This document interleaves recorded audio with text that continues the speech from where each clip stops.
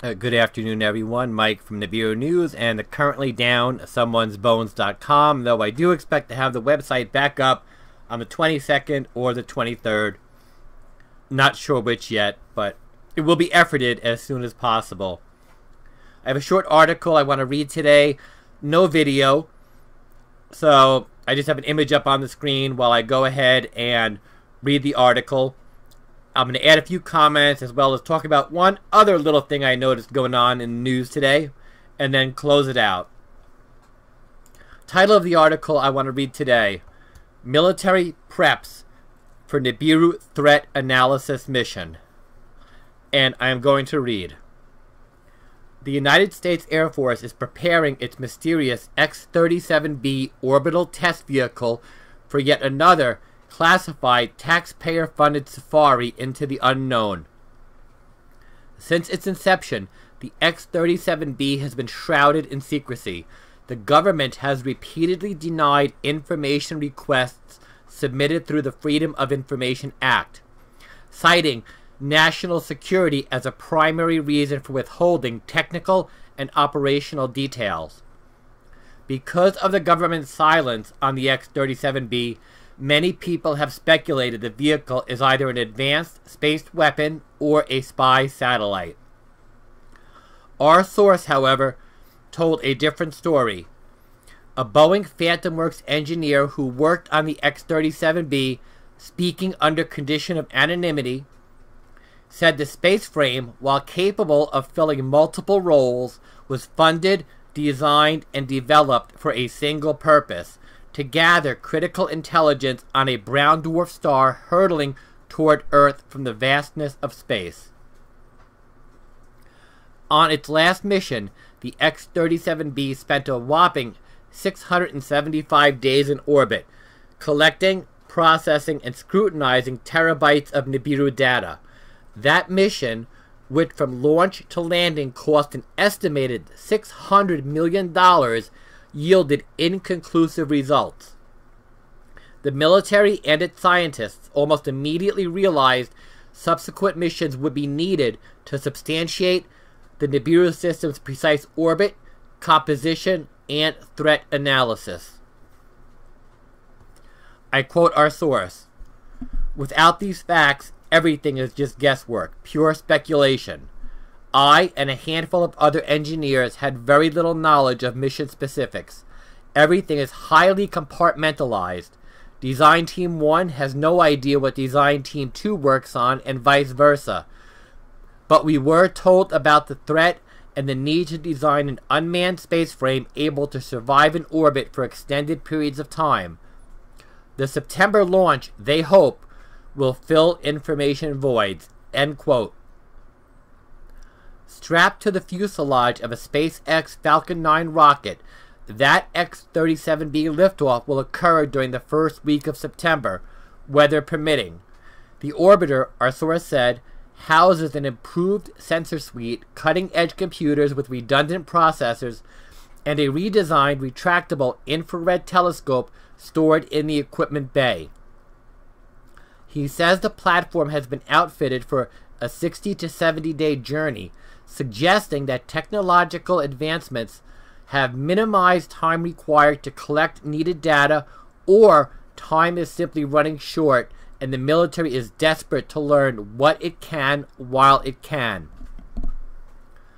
Nibiru's unpredictable elliptical orbit, he says, demands constant reevaluation of all available evidence, and even with mountains of anecdotal and statistical data, NASA and the military have been unable to accurately predict when Nibiru will arrive or gauge what damage the dark star will leave in its wake. I quote him again. NASA and military brass have butted heads over Nibiru projections. From what I've heard, some NASA officials believe Nibiru won't even arrive until much later in this century, while the military, judging by its actions, anticipates a much sooner arrival date. Forget about protecting you and me. If they cannot decide when it will be here, they aren't even sure they can protect themselves. They're hoping this X-37B launch resolves that issue and brings unity back between themselves and the NASA people." End quote.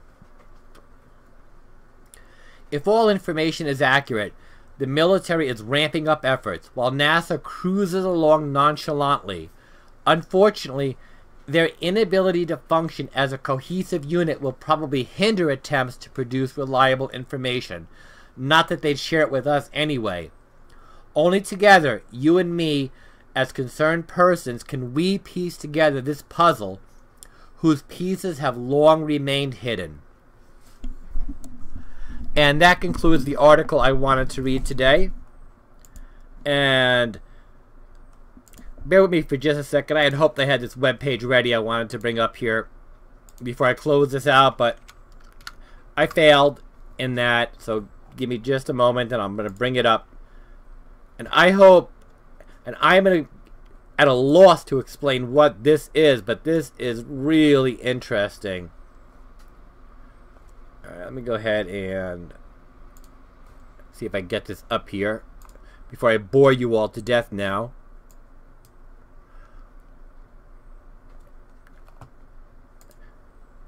And just to mention, somebody asked if I still plan to do my live broadcast during the eclipse on Monday. Yes. Between noon and 3 o'clock in the afternoon Eastern Standard Time, I will be live on the air throughout the eclipse.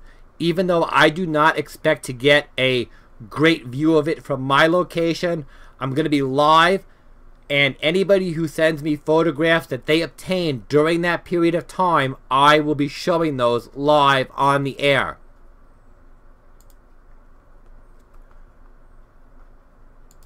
So I hope that some people out there will be in the line of totality, will be out there and ready to show me whatever they find so I can get that live on air as quickly as possible. Alright, here we go. Let me just bring this up a little bigger from RT News today. Apocalyptic cloud haunts Brazilian towns. I don't need to see the video, but let's look at these pictures. I don't know what you guys make of this image out there. And I'll put the link in the description box below so you can check these out for yourself. I am at a loss. I just came by this information about 20 minutes ago from a friend who emailed it to me. And I plan to look into what exactly this might be, because there is no way that I believe this is a naturally occurring cloud of any variety. And there are some more interesting photos here. Take a look at them yourself and look at the video. This to me looks like the entry of a comet or a meteorite that maybe burned up in orbit prior to striking ground. And we know that there has been an increase in meteorite activity over the last several years as the Nibiru system begins to draw closer and closer to our planet. And just few more pictures. Very, very interesting. Very frightening even to look at these. I suspect that more information... this happened in Brazil, by the way.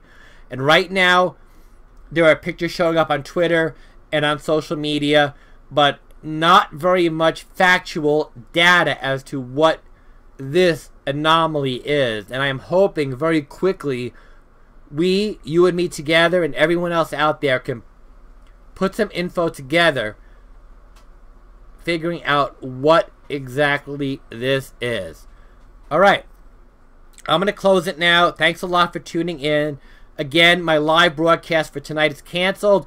No, nothing is wrong with me. I'm fine. I have to go meet a source, hoping that he will provide me with some information on a story I've been working on, and that's it. But there's no problem with me. Thanks a lot. Mike from Nibiru News signing out. Ciao for now.